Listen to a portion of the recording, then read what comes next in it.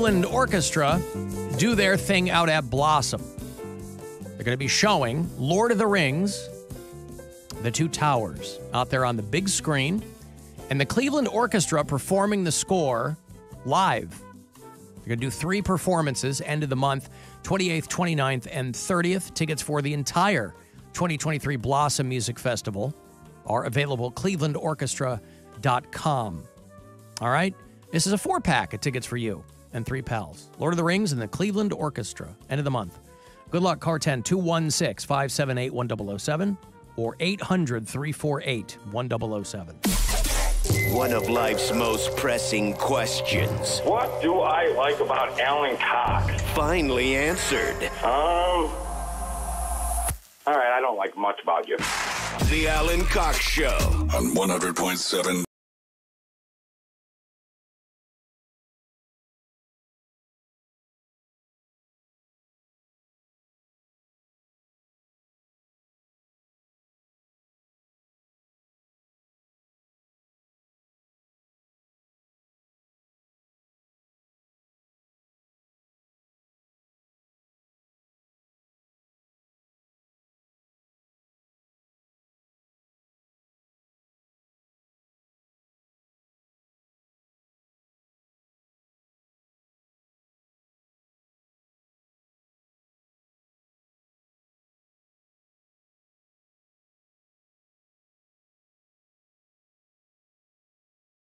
Needed a reason to go to Indianapolis, and let's face it, nobody does.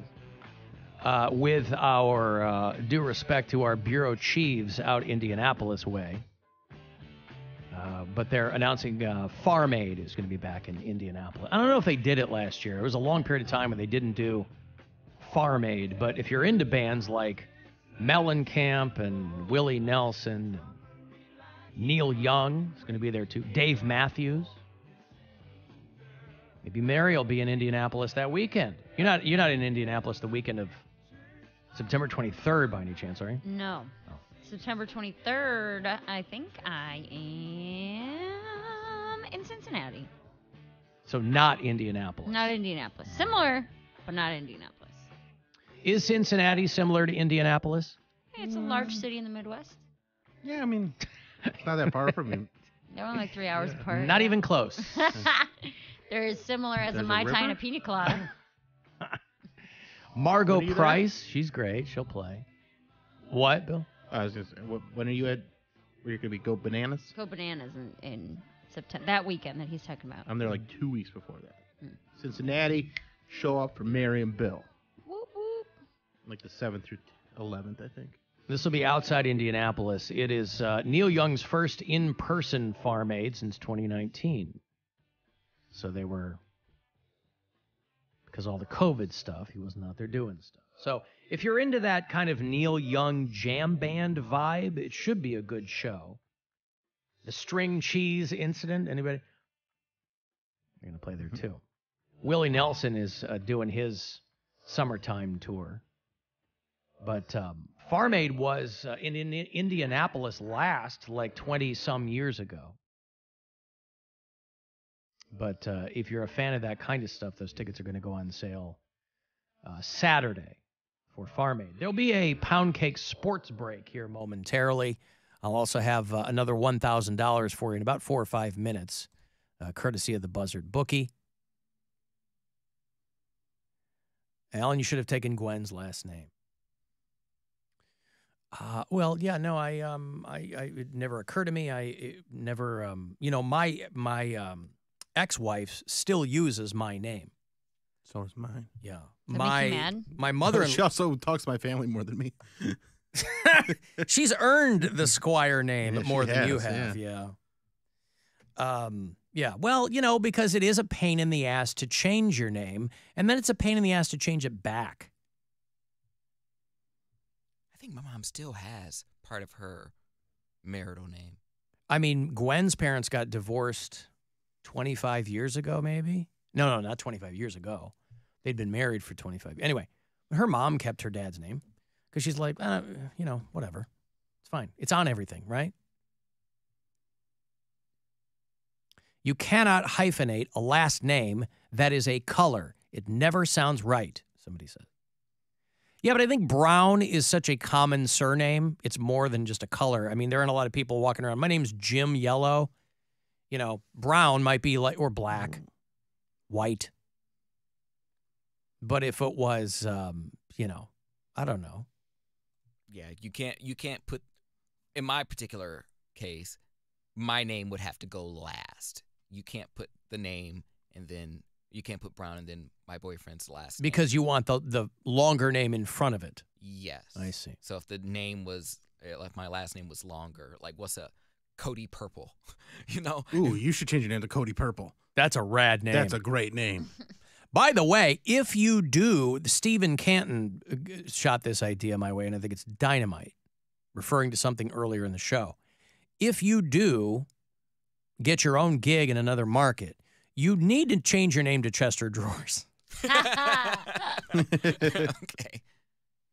Because that's great. Chester Drawers in the morning show? Mornings, you're cute. Listen, Chester Drawers is not a bad way to do it. You know, you can, you start clean. It's a clean slate. You can reinvent yourself. Your Poundcake here, you can be anything elsewhere. They're not going to know Poundcake. Nope. You can be Chester Drawers. It's weird when I look at my insights on Instagram, how I'll have like a fan in like Saudi Arabia, like or like I will have a fan in like Morocco, and someone who looks at my posts all the time. I'm like, wow. Well, people get suggested off of other things too. You know? I just find that funny. I'm like, who's that one person in a little, you know, a country way down yonder, and then they're a fan of me. It's just cool. Dude, you want to talk Way down about... yonder. Do you know where Morocco is? It's Africa. yonder. What? Is it Morocco, Africa? It is Africa. North. Wait on. Don't tell me. Because it's by France. So it's northwest Africa, right? Well, it's not by France, but you're right, yeah. Because the Moroccan theme or whatever. But yeah. Now, how did you arrive at that? Like you clearly had like a map in your head or something. Yeah, I look at a map. It would be closest to Portugal. I mean, but you're right. It's northwest. Because Africa. There's people that there's certain countries in Africa that are very touristy, and it's a lot of influence on fashion or architecture, or mostly the ones on the water. Yeah, or like furniture and stuff like that. And I know people have this room is Moroccan, so it's a very Moroccan theme. I'm like, okay. When this room's a Moroccan, don't come a knocking. Like Nick Cannon's kid. Maroon or Monroe and Monrock. Monroe. Dude, but you are from your family's from Zimbabwe. Zimbabwe. So, yeah. Yeah. What, Mary? I was just going to say, because he was saying how weird it is to see followers and listeners from other parts of the country. My Facebook's doing really well. I have 118,000 followers on Facebook. And 118,000? Yeah, I had Awesome. 118,000. Only 71,000 are in America. 8.4 thousand are in India. 5.5 thousand are in Pakistan. So I get... So what's going on there? They're have turned on by a woman that no can speak freely. idea. Dude, I'm not even joking. They hate follow her for that. No, because they're super supportive. Because I hit up my social media team and I was like, what's going on? Are these all bots? Because, like, if they're in India, I don't know if there's, like, something placed there. I don't know what's going on. They're super supportive. They're like, you go, girl. Dude, they're in my... Well, because my dude... I love what you do. My dude looked My into dad it. is also dead. America doesn't know comedy. You should be a star. My Yeah. dude looked into it and he goes, based on like the people who have top fan badges, those are the people who comment and share and engage with your posts.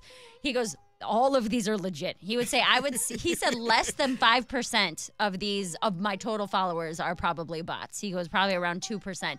He goes, so But they should have a line on why that is. He said that there's just a lot of people there and it might be getting pushed through weird algorithms around India. But my 5 top cities are in Pakistan, Bangladesh, Egypt, Pakistan, India. Those are my top cities where all my fans are.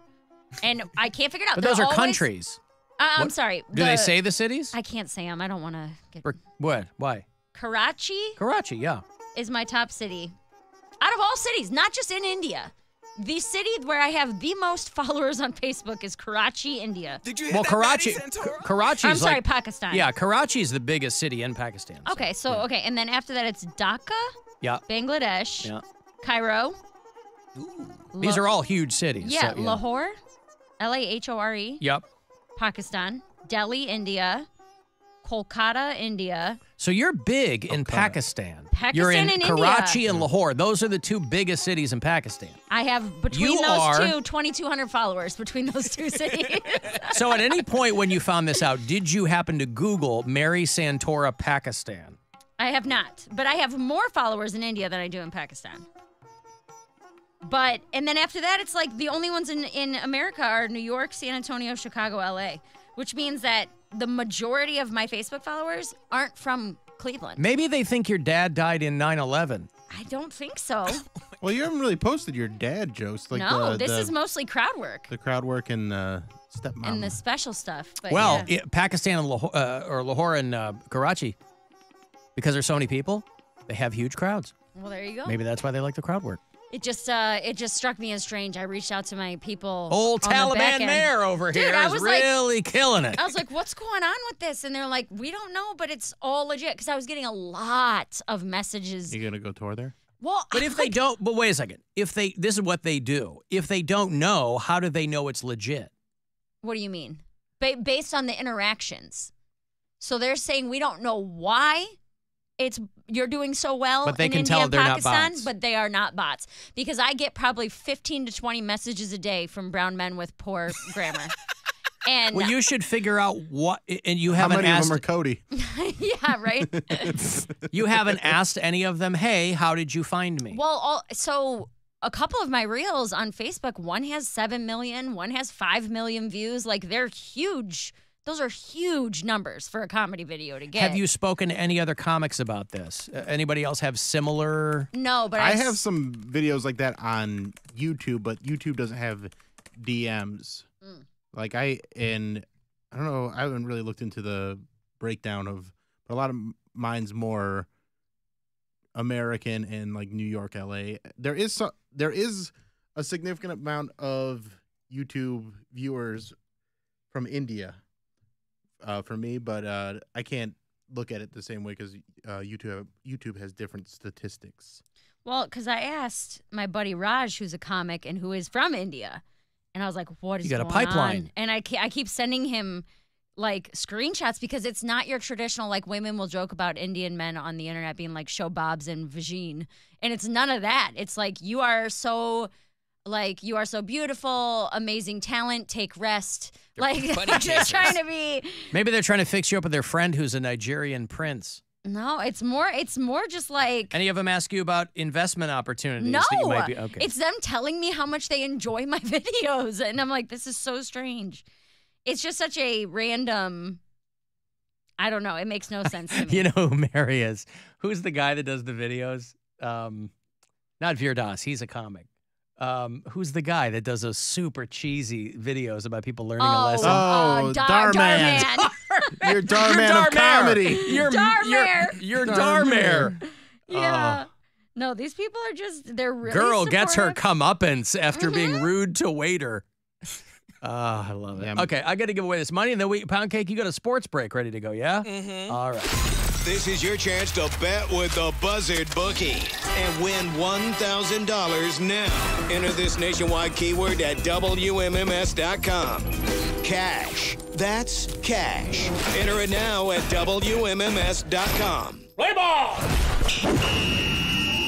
This is a Poundcake Sports Break.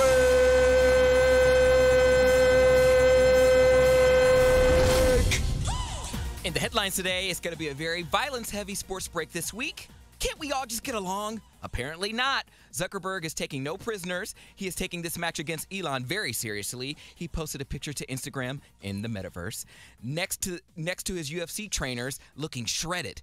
Now, I ain't going to lie. Take the dweeby face out of it. If he was just a headless torso on Grindr, I might risk my safety hooking up with him in a car. Hell, even with the dweeby face. Y'all know how I got down back in the day. Just saying. Elon, you might be in trouble. First, Zuckerberg steals your coding for Twitter to create threads, and now he's showing off his rockin' hot bod on Instagram to rub it in your face. You better come with the heat, Elon. Be prepared to throw hands, not just Twitter fingers. That's all I'm going to say. Also, is Britney bitch. Ow! That's how I imagine the interaction went between Britney Spears and NBA player Victor Wembanyama. Sure, why not? Okay, yeah. Nailed it.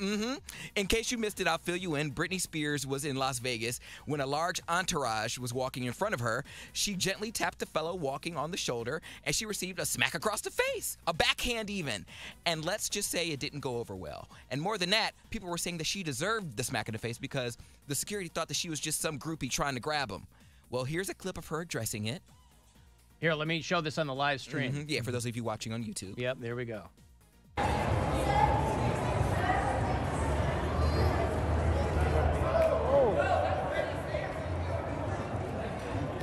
They're like, whoa, that's Britney Spears.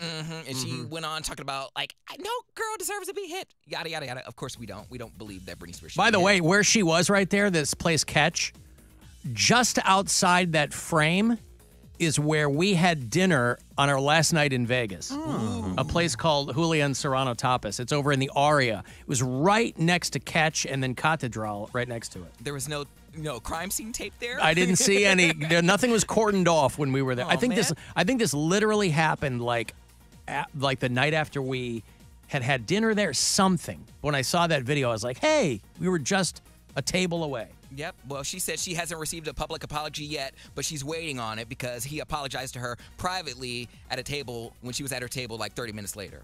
So I don't like this at all. Britney is upset. Britney's fans are upset. Victor is upset, and he's probably going to have to fire his head of security. This whole situation is just toxic. I know. I had to throw it in somewhere.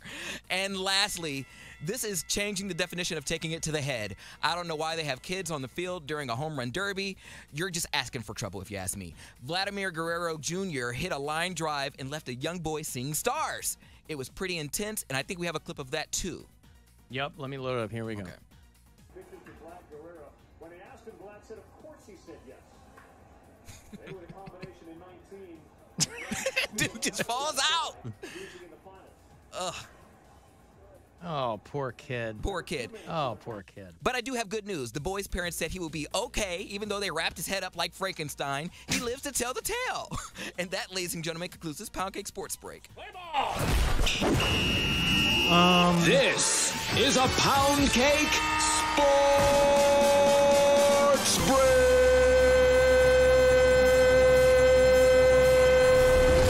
I know what you're going to do.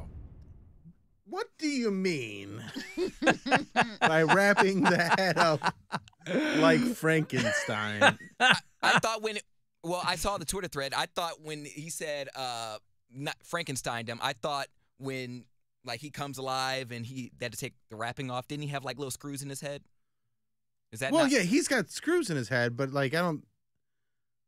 I was going to go even nerdier than that. Okay, go. You please. mean Frankenstein's monster. okay with an out. Frankenstein was the doctor. Bill thought you were talking about the mummy, but you're talking about like young Frankenstein where they undo his head. He's got the bolts in his neck, and because they had to saw his head to get the brain out. Mm-hmm. Yeah. Yeah, I thought he was just like wrapped, like he had, what do they call it, mumps or whatever? Oh. What? And now we've found ourselves in an even better territory. Okay. That's why we ask questions. That's why we right. ask. Yep. Because He's we're got gonna mumps. we're gonna hit oil. Frankenstein's monsters. We're gonna hit oil. mumps. What mumps? Mumps is not a thing? No, it is. What are you talking about in relation to Frankenstein? When I was a kid, there was a cartoon, and one of the guys had mumps, and they wrapped his head, wrapped his ears, and it was just like Okay, like old timey, right? Because it was. I see what you mean. Yeah, that's what I Because thought. that's like a glandular thing, and so they would Okay. wrap. Yeah. I've never had mumps, so I don't know if that's like a thing or not. That's like old timey, like Abbott and Costello. Say they have a toothache, and they'd wrap their head. We're like, oh, I gotta go to the dentist. That's what I get from using slang from Twitter, because it was in someone's Twitter. They Frankensteined him. I was like, oh, that's the thing? Because What are you listening to dummies on Twitter for? Well, that was in the thread. I saw it. I was like, yeah, that's funny. But the guy So what? did- You're just taking other people's material? Yep. yeah. He's not even on Threads. Bill, are you on Threads? I'm on Threads. I'm Bill on Squire. Threads. You're not on Threads. At Bill Squire, at Alan Cox Show. Listen, Poundcake knows his Mary Shelley. Don't ever come at him over his love of Frankenstein, the monster, the doctor, the modern Prometheus, The mumps. the mumps. The I can't believe Mumpsters. I remember that. That was years. I know what you're talking about, but I don't. Frankenstein didn't have the mumps. Oh, by the way, I'm Fire and mumps bad. I'm like 4,000 views from pure BS hitting 100,000. Oh, good Thank you. for you. Thanks. All together? No. Okay. We do it in shift. Yeah, there we go. We do it in shift. Here's Mary's support. I got to take a break. If you want to send a text in 35192, you'll see all the pictures.